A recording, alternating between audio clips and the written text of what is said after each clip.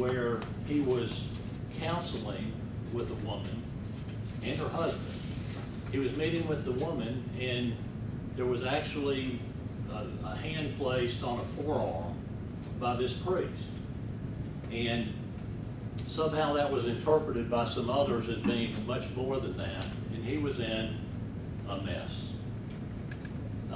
And he was inhibited from doing any counseling. He was allowed to stay at the church, but it was going to be the end of his career if it did not go well. It was the bell that cannot be unrung. And so we always need to be aware of those things in what we're doing when we're getting to that point of whether or not there's going to be a presentment or what type of discipline is going to go forward. Anyway, he was given an admonition, and in this admonition he was to receive some initial psychological counseling, and then he was also to go through a process that it must have been, and some of you that were active in the College of Bishops with the Episcopal Church at that time might have remembered it, but everything was going to Arizona. He was going to have to go out to some place called Red Rock or somewhere like that and go through this boundary training that cost more than the psychological counseling. And he didn't have the money to do it. So the time was coming to the end of his godly admonition, which had a timeline at the end that he had to complete it by, and he didn't have the money to get it done. And so he received a call from the bishop's office to come in for an appointment. And he said, he called his friend, and his friend called me, and we went. And we had a meeting, set a time for another meeting, and I was able to then do some legwork, and I determined that the diocese had, just a few years before, paid about $19,000 for some psychological counseling for the spouse of a clergy member who had been arrested for shoplifting. And it turned out that she had a real psychological issue that was causing that, and they paid for that counseling. We went back, and we had, it was sort of a small hearing, you know what. And the bishop said, well, Jeff, what do you propose? And I said, well, I propose that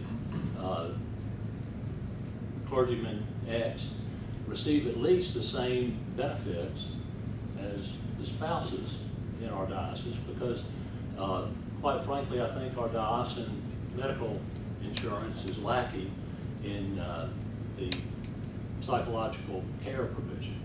And the chancellor and the bishop went out.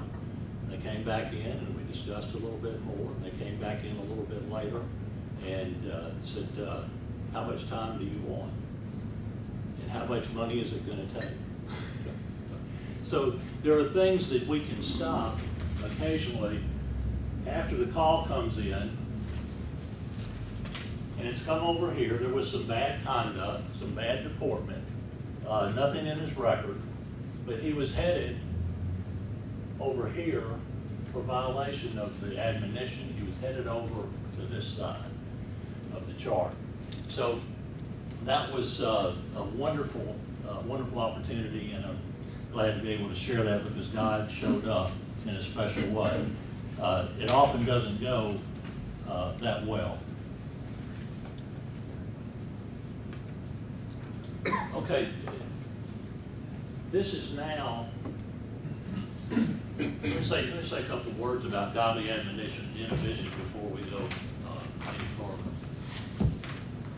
Godly admonitions, how we treat them, is clearly set out in the canons, and that's if there's a presentable, even before a presentable offense is processed to prevent serious harm, you can still do a godly inhibition. Or even if the behavior is continuing and you've had the bishop's had a discussion with the deacon or presbyter and the behavior's not changing, you can go ahead and issue a godly admonition with requirements. And for us, it is a written directive from a bishop with jurisdiction to a member of the clergy under his jurisdiction. It shall be issued until the bishop has, or shall not be issued until the bishop has met personally with the member of the clergy for a valid reason, the bishop shall have delegated such meeting to another bishop, and the issues have been clearly and fairly discussed. The written admonition shall be specific concerning the matter complained of and the canonical or theological basis for the complaint, and shall have a reasonable time for the required action to be taken. Godly admonition is an extremely versatile tool in the bishop's toolbox. It's amenable to almost any situation in which a higher level of behavior is desired or a cessation of not proper behavior is desired. It's a tremendous tool. It can include, and has included in the past down through the history of the canon law, things even as light as a spiritual retreat, renewal. It can also go from there to some additional training, some psychological counseling, some other type of counseling. And it's just a tremendous opportunity at the earliest possible level, where we should always look to resolve matters, to modify and improve behavior.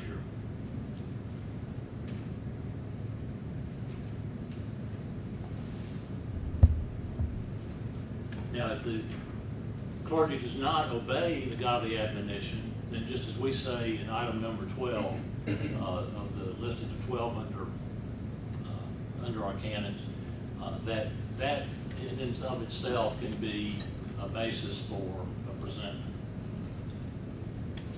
If you look through the canons and the canon history, godly admonitions have been the preliminary means used by the church towards a member of the clergy, both as a preventative of harm and or the remedy for behavior. They can be used in a positive injunctive manner as well. And it can be particularly useful in modifying or amending behavior which, if left in its regular state, in its natural course at that point, could lead to a presentable action. They can be used in conjunction with suggestions for additional study and anything that the bishop feels is necessary to bring this clergy person back into good authority, good order, and good behavior. Inhibitions under our canons now, particularly after the amendment this year, can be used with a godly admonition or on their own. And inhibitions should be used canons should be used whenever and wherever a presbyter or a deacon should be temporarily inhibited from the exercise of ministry, and that's when the bishop believes that upon reasonable grounds that it is in the best interest of the accusers, the church, and or the accused to do so, depending upon an accusation, or pending an accusation, canonical investigation, presentment, trial, or there's a voluntary submission of the clergy to discipline under these canons.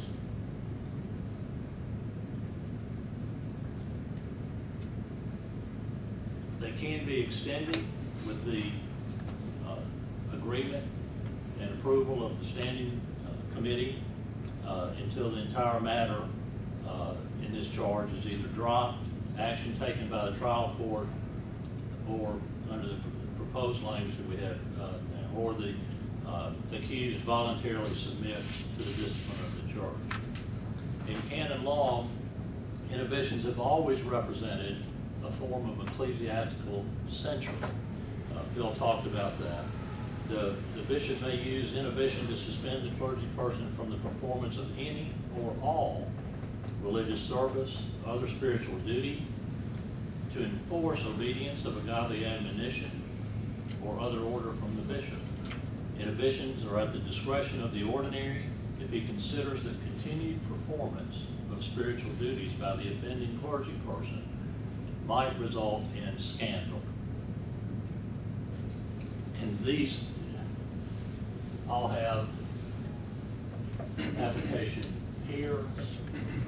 The case that I was talking about, which did resolve well, was over here, which was not going to be able to be completed, and that would come back over to this side.